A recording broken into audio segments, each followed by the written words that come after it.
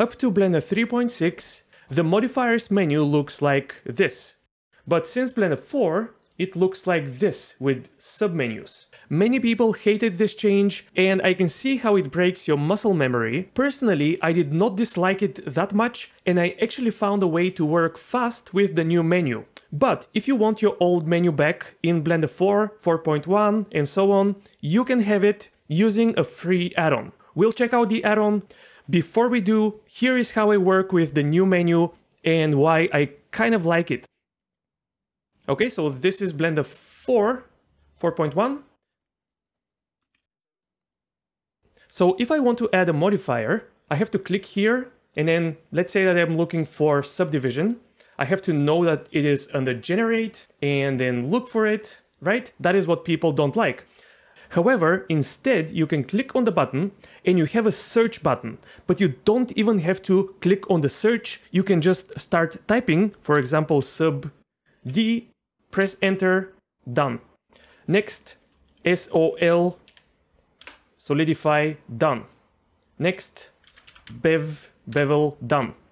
So for experienced users who know the names of the modifiers, this is a very fast workflow. It is actually faster and easier than the old one.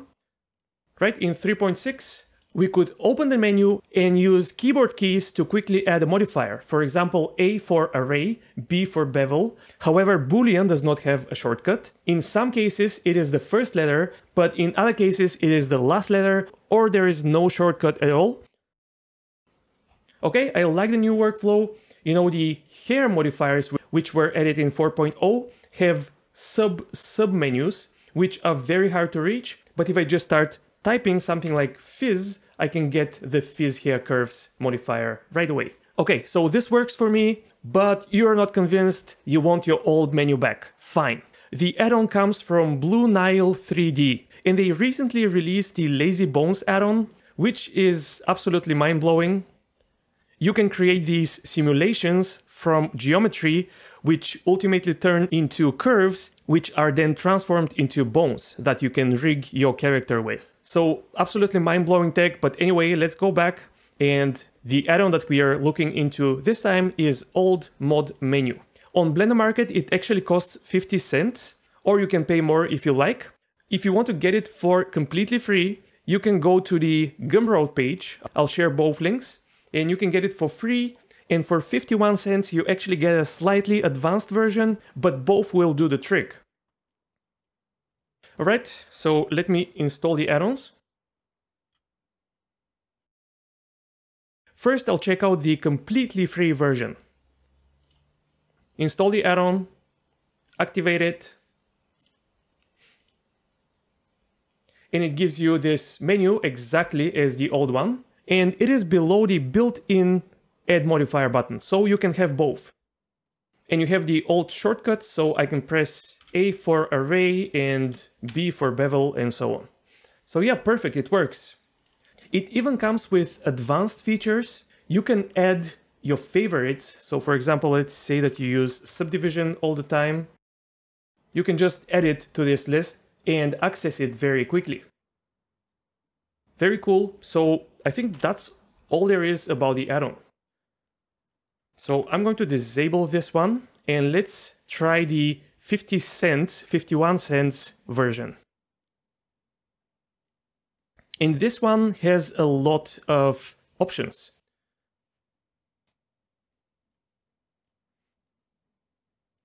But other than that, it is basically the same thing. Let's check out the options. You can actually make the button size bigger. There are different styles of menus. T menu. Oh, T menu, so it's over here. Interesting. You can place it on the header of the 3D viewport. Okay, and status bar. Okay, right here in the bottom.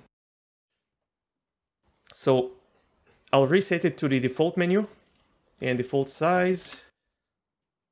And let's see, we can actually uncheck specific modifiers. So let's uncheck modify. And this type of modifiers will be completely gone from the menu.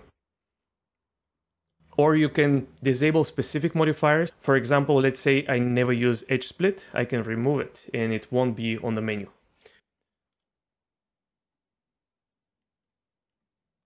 And again, you can add modifiers to your favorites. Let's add subdivision and it will appear here. And we also have another concept of stacks, which I believe can become groups of modifiers. So for example, let's try to add mesh cache, normal edit, and weighted normals to this first stack. Go here, click on stack 1. Oh, cool! So it allows you to apply a set of modifiers with a single click. That is cool. And you can name your stack. Cool function. And the name will change over here. Okay, that's it. If you want to discover additional add-ons, I recommend my own directory.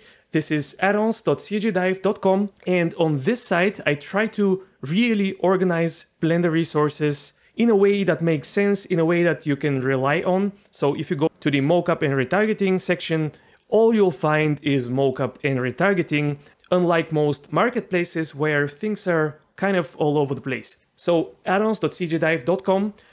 I don't have the Modifiers Menu add-on listed yet because I haven't created the UI category yet. I'm very careful with the categories. It kind of takes time, but we will get there. What we do have is, if I go under rigging and then new rigging paradigms, you will find the Lazy Bones add-on. So in this area, I think you'll find very cool add-ons that you may not know about and that add completely new functionality to Blender. Oh, and if you want me to add a new resource to the site, just go here in the menu, click on new resource and fill out the form. Okay, that's it.